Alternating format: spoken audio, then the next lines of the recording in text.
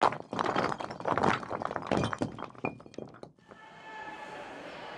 10-time Atlantic 10 champion Richmond swimming and diving team defeated rival William & Mary Friday night in Williamsburg.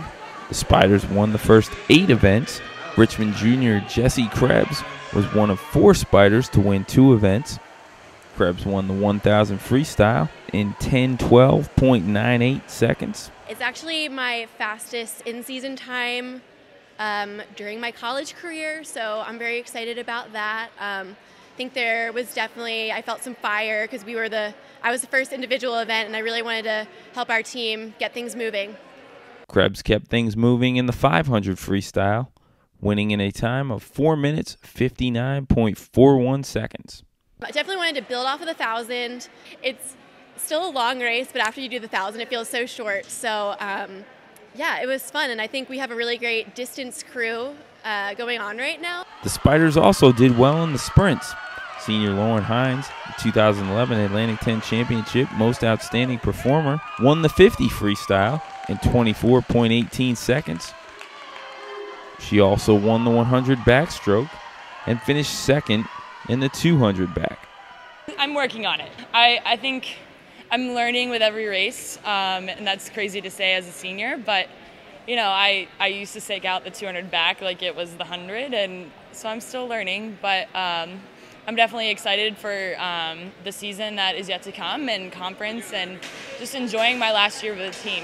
Meanwhile, in her first year on the team, freshman Kelley made a splash on Friday.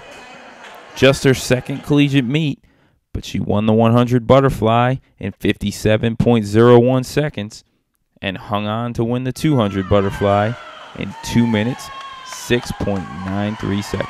Matt gave me to swim the 200, which is good for me because in the end it kind of helps with my 100 too. I always have to try real hard to hold on at the end, but it's always a nice painful experience, but it's fun. It's fun. You get used to it after a while. Richmond junior Kobelja, the 2012 Atlantic 10 Championship Most Outstanding Performer, won the 100 breaststroke in 1 minute 7.01 seconds and the 100 freestyle in 56.97 seconds. Erin Brady won the 200 breaststroke and Natalia Aris won the 200 freestyle as the Spiders cruised to victory.